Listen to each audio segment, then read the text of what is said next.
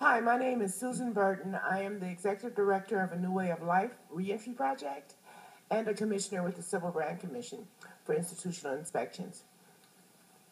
When AB 109, when a realignment came about, we were really excited thinking that this county would make a shift and a change.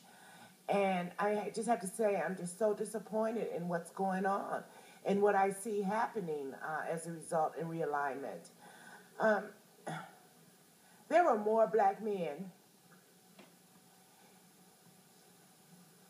There are more black men now in prisons than was enslaved in 1850.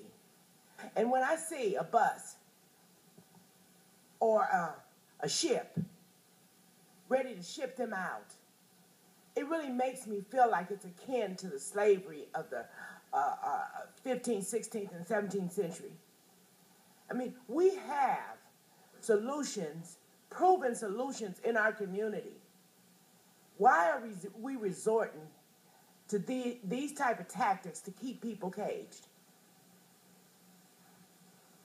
We have to rethink what's going on here, because everyone that is enslaved, that is caged, that is shipped off, they're coming back home.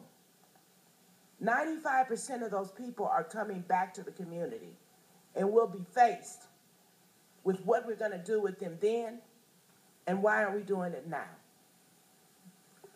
Thank you very much for your testimony. Sir?